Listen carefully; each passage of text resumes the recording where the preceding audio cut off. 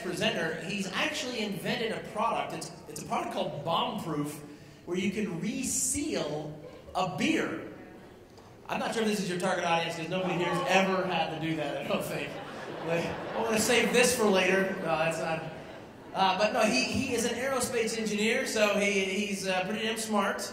And he's going to present unto you how space, like up there, space, is the next great startup. Please give it up. Ignite number 16 and Joe Hackel.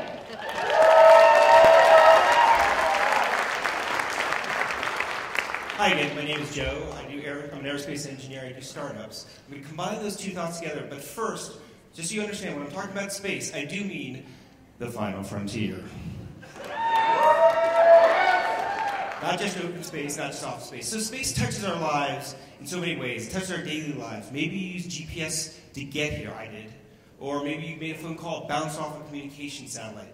But space can also touch our lives in sublime and poignant ways. The Hubble telescope returns beautiful images from deep in space for us, but that same technology is used in the doctor's office to make mammograms safer and less invasive. Space touches our lives in sublime and poignant ways, and it can do more. But this is our perception of space. It's big. It's like the space shuttle. It's big, it's cool, but it's bigger than us. We're just little people looking at it. And it doesn't have to be that way. We can change that. We can change that paradigm. We can change it using startups. So what is a startup? A startup is just simply something that takes your passion, your talent, some market demand, and combines it together for success. So let me give you an example, and let me give you an example using beer, because who here likes beer?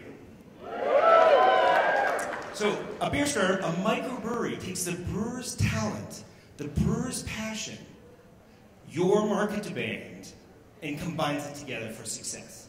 And it does it beautifully. So Golden, Coors, giant beer factory, just down the street from Coors, a microbrewery in somebody's house. It's challenging Coors. It's the second biggest brewer in Golden.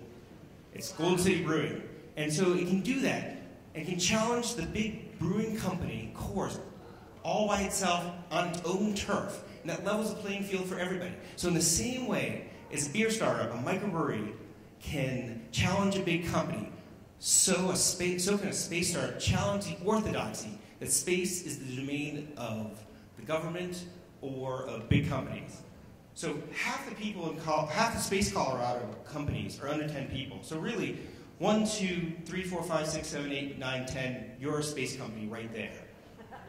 Yeah, and you over there, you're drinking, make the people around you a space company, just do it. So again, this is what we think about space. You think it's big, but this is what it can be. These guys are building a space plane in their garage in Colorado. Okay, it's not as big as a space shuttle, it's only 10th scale, but still, space plane in their garage in Colorado. They're challenging that orthodoxy. They're doing cool things in space. So, this is an energy company, energy drink company. They're doing cool things in space. We can change this paradigm that has to be the domain of big companies or the government. And the reality is this is already starting to happen. You got SpaceX, private rocket company. How cool is that? Or Virgin Galactic, Virgin Atlantic airplanes, space planes. They're putting it out there. So we just need to change our perception about where space is going to be. Do you remember the internet in the 90s? So back then, we had no idea. We had no idea of what space was going to be, of what the internet was going to be, right? We had no conception. And the way it's now is it's all interconnected and we're all part of this giant internet. Space is going to be like that in 10, 20 years. We're going to look back and say we didn't perceive it. People are already starting to do that, starting to change that paradigm. These guys, they're trying to put selfies into space. Selfies in space. How cool is that? I'd buy that. And they're powered through Kickstarter.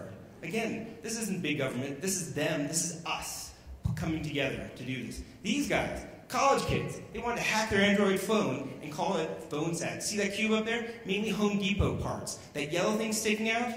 Tape measure from Home Depot.